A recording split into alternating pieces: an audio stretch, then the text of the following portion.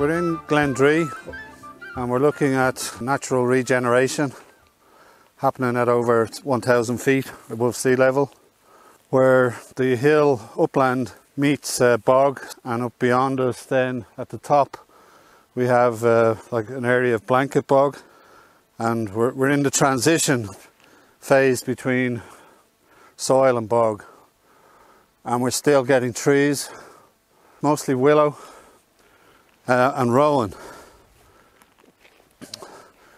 And again, if this wasn't grazed, this whole hillside would be forested naturally with this pioneer. It's kind of montane woodland, dwarf woodland, keeping its head down because of the exposure to the wind, and it's telling us what these uplands actually want to be naturally. And within the willow, the darker grey would be rowan. You'd see them sprinkled, protected by the willow. Heavily browsed rowan, not quite dead, still has some tiny shoots. This is deer kind of country. You talked about deer here, but there's still also cattle grazing, or cattle sheep. Is also great. Yeah, cattle also coming right up here. Yeah. As we go further up onto the blanket bog, we'll still see rowan marching onto the bog. Even though they keep getting cut back, the rowan is surviving up here under these conditions, which is, you know, pretty amazing. We're up this far, an area of blanket bog.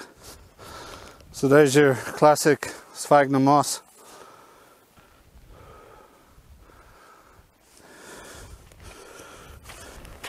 Ooh. What is the status of this blanket bog? I think it's SAC.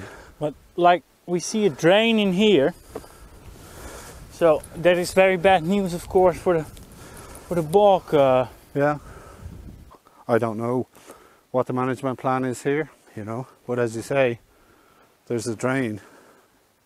It is draining, which is drying it out and impacting on it as well. So up to the transition between soil and actual peat, there is natural regeneration here, which tells us that's what was more than likely on these hills, up to the point where it meets the bog in the past, you know, when this was, again, a great forest, the great forest of Achaidh.